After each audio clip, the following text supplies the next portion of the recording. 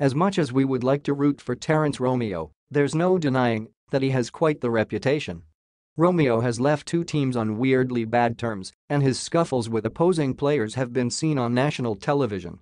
One of the more weird ones came last year when Romeo and Arwind Santos went at it in the PBA All-Star Game. Yes, the All-Star Game. You'd think that a mere exhibition would be free of shenanigans, but Romeo and Arwind went at it in Batangas last year, earning technical fouls. Fast forward to about 8 months, and the two stars are now teammates over at San Miguel, and it should create a rather interesting dynamic with the Beermen. Romeo, though, is excited about the development. Pagdating sa games talagang ayaw siyang kalaban dahil marami siyang mind games, Romeo said of Arwind.